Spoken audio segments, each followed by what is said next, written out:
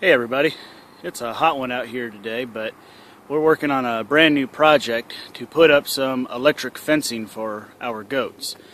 These are the same goats that we just got that temporary fencing for, but we want to fence in our entire property at some point, and looks like maybe electric fencing might be the way that we go. Still not 100% sold on it, but we're about to test it. So I told you in permaculture video that I wanted to do a chicken coop in the area that's just north of our little carport that we use for the goats and for the rabbits. But that area needs to be cleared out, and so does the rest of the property. But we're going to take the advice of a friend, Tommy Alderman at Alderman Farms, who said start small and make sure that the goats understand the fencing and respect it before we put them way out in the back of the property where we can't monitor them more frequently. So that's what we're going to do. We're going to start with this small area, which it's a little bit of work having to set up a temporary area with electric fencing, but hopefully we'll reap the benefits in the end by having animals that respect the fencing once we put them out in the back pasture. So we're starting in on this project because there's just too many things to be done around here, and I can't keep up with it all by myself. So kind of hit a little bit of realization. We were spending a lot of money on feed, and the goats could be doing the land clearing for me. So rather than me have to worry about trying to clear the land and spend money on goat feed, we're going to electric fence areas a little bit at a time, probably about a half acre to an acre at a time, and as the animals clear out the land, we'll be able to put them in the next section that we've already got started up. So I've already started in on this project. This is a pretty stout pine tree near the northern edge of our property. You can see the barbed wire fence that actually goes behind it to a tree that's just beyond it. My neighbor put up that barbed wire fence eons ago, before we ever moved here, and I can tell that because he's nailed it directly into trees, and I can see just how much the trees have grown over it. I'm electing to strap these onto the tree so that I can take them back off later and do a little less damage. And you know, one thing about electric fencing is they tout how inexpensive it is, about like 8 cents a foot or something to that. But that's true if you're using one strand. But when you're using 6 strands as an attempt to keep in goats, the price goes up significantly. So what you can see here is down at the bottom they're 6 inches apart, then an 8-inch span, and then a 10-inch span. And to make that a little easier on myself, I took an old piece of PVC pipe and marked off those measurements ahead of time, and then just walked around like a walking stick to everywhere I needed to go, and I didn't have to pull the tape back out. I could just put that stick there and I knew where I needed to be. And it's got the up arrows on it because, well, it's hot and I'm tired, and it sounds like something I would do to accidentally flip that thing upside down and start putting things in the wrong places. So it's just a dummy check. But anyway, I've already got all of the connectors hooked up around the edge. I've already strung the bottom line. You can see I'm not doing this extremely taut, but we'll get there. And now I'm about to go string the other 5 lines, and I'll show you how we hook up the solar controller that we're using. So I had to share this with you. Of all the things that I had to buy, all the different kinds of connectors and these little poles and whatever else, the controller, wire, and so on, the thing I'm most happy with purchasing is this little dolly. I don't know what the right word for it is, but it's nothing more complicated than a bent piece of metal that is connected together. That axle down there is just a piece of EMT pipe, and you can raise that ring up that's right there at the collar. You can raise that ring up and it'll spread open, and you can take that spool off there, and now that's a half-mile 14-gauge galvanized steel wire, and you can only imagine how much that weighs. But with this, all I gotta do is, I mean, that was with very little effort. Just tugged it along. So worth the investment if you're doing some long hauls. It is awfully hot and humid. If I can give you one piece of advice, do this whenever it's cool in your area, not when it's 90 degrees and humid outside. But that said, it is all up and running.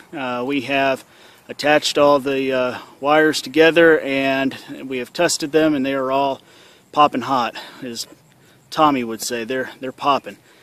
We've also incorporated a little thing I'm going to call the Tommy Alderman rod watering device.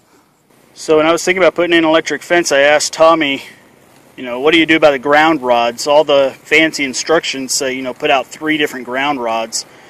And I wasn't too keen on having to do that. They wanted, you know, almost 20 bucks a piece for these dumb things.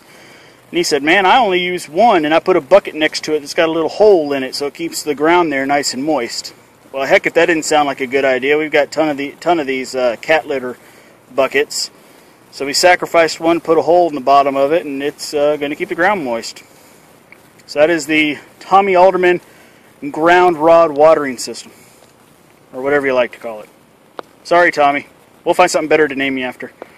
Since we put the goats in here, they have run up against the fence a couple times, and now they're eating happily in the middle of the pen. Our Great Pyrenees touched it a couple times and did a few laps around yelling at the fence, but she's learned to stay away from it for now as well. So here's how it's looking. It's not the most level or most straight piece of work, but it's working just fine. One thing I experienced that kind of frustrated me is that the plastic step-in posts that they sell for electric fencing doesn't seem to have the ability for you to easily clip on the wire at the right intervals that they want for goats.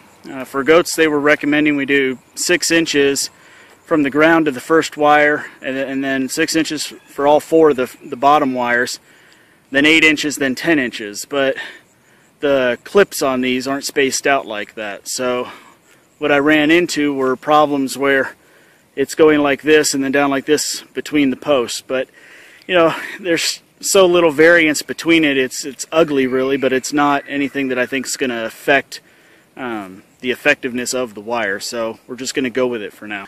Here's a better shot for you. Top of the A-bale shot. You can see Piper's, she's none too thrilled. She's hit the fence a few times, but we're going to keep her in there with the goats so she learns her job to protect them and gets to know them. That hopefully they'll clear out all that, and then you can see the corner post right at the edge of the screen there, and then it follows where you can see the white poles in the back all the way up to,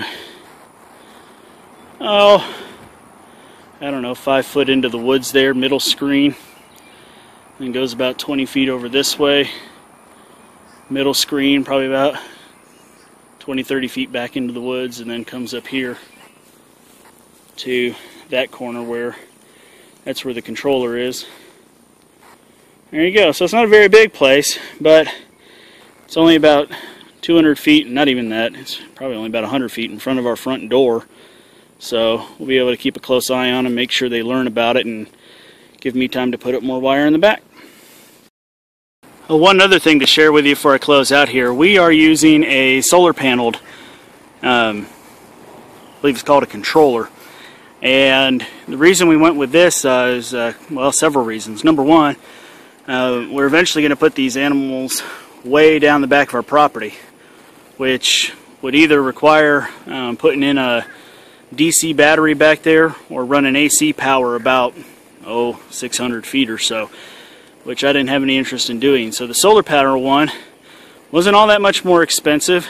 It was actually on sale. I got this thing at a Tractor Supply Company for about $80 less than what they were looking for it on the manufacturer's website. So it was a steal.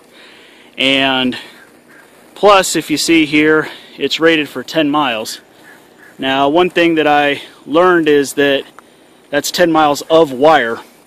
So for some rough math, to do 6 wires around 1 acre perimeter, or around the perimeter of 1 acre of land, is just a little over 1 mile worth of wire. So with 7 acres, that'd be just a little over, well, if you round up, we'll just call it 8 miles. So we could do the entire perimeter of our property, which we don't intend to do, but we could if we wanted to. So point here being, it will grow with us as we grow the fencing. We don't have to worry about buying another controller. Well, I appreciate you guys watching. If you've got any questions about this, just inbox me about it.